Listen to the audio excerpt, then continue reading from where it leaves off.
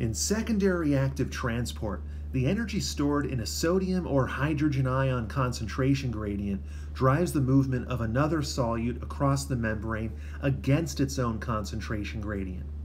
The original sodium ion gradient is established through primary active transport and ATP hydrolysis as described in the previous video.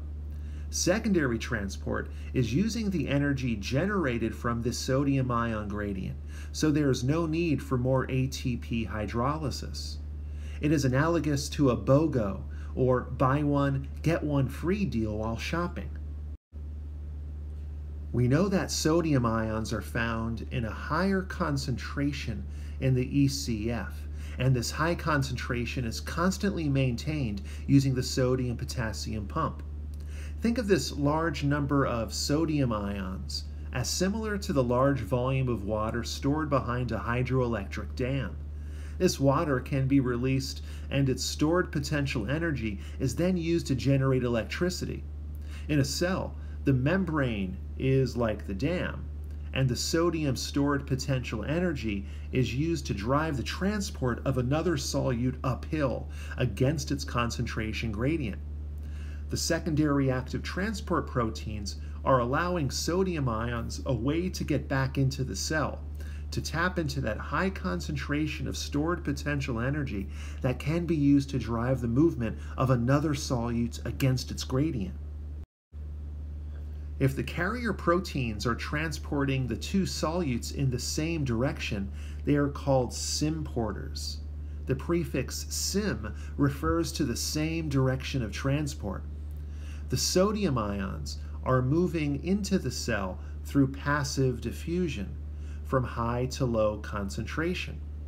As sodium ions bond to the protein, so does the secondary solute being transported, in this example, glucose.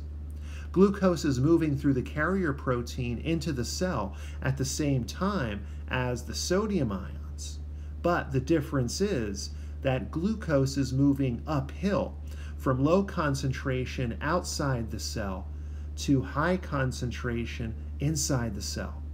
The energy powering this process is the stored potential energy from sodium's concentration gradient and its movement into the cell. Here's an example of another symporter that is pumping sodium ions and amino acids in the same direction into the cytosol. Sodium ions, like always, are moving passively into the cell from an area of high to low concentration. The amino acids are moving simultaneously in the same direction, but against their concentration gradients, from low concentration in the ECF to high concentration in the cytosol. If the carrier proteins are moving solutes in opposite directions across the membrane, they are called antiporters, where the prefix anti refers to the opposite directions of transport. This is like a two-lane road, where traffic is moving in both directions, one lane of cars going one way and the other lane of cars going the other way. The sodium ions are again moving passively downhill from high to low concentration into the cytosol. But the secondary solutes, in this case calcium ions, is being pumped out of the cell from low concentration in the cytosol to high concentration in the ECF. Here is another example of an antiporter that passively transports sodium ions into the cell, but is pumping hydrogen ions out of the cell into the ECF from low to high concentration.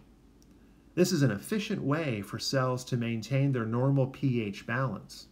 We previously learned that if hydrogen ion concentration in the cytosol becomes too high, this will lead to an acidic pH that will cause imbalances in normal cell function.